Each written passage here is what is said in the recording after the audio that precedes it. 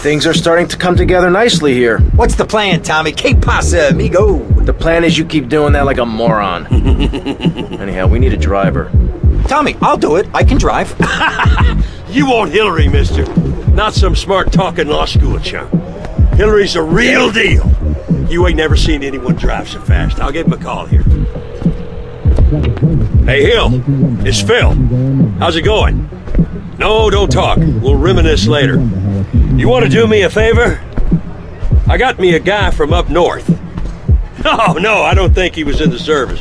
But he wants a driver for a bit of action. Okay, I understand. What'd he say? Well, he'll do it, no problem. Well, there might be a little problem. See, he has abandonment issues.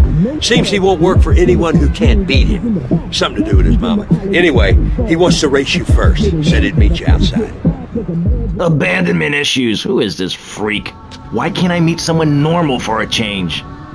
You Tommy? Oh, of course you're Tommy. I mean, why else would anyone want to speak to me? Okay, consider it this way. I'll drive for you if, and only if, you can drive properly. Leave me alone, and I'll never forgive you.